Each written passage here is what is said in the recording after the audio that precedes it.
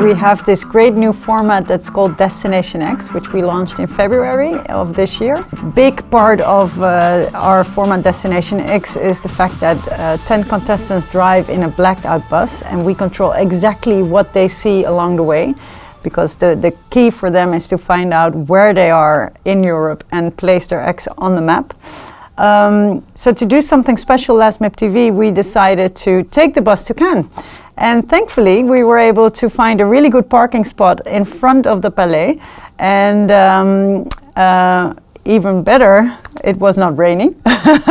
It became our new stand for one MIP TV, and that was a great way for us to showcase our new show and also get more attention for Destination X and also for B Entertainment as a company. We are on a good adventure with Destination X since we launched it in February. We have commissions in 6 countries now.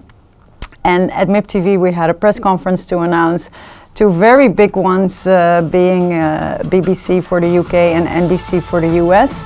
And so that helped to spark the excitement, and we're also producing for France, the Netherlands, Germany, and a second series in Belgium for now, but we were working on more.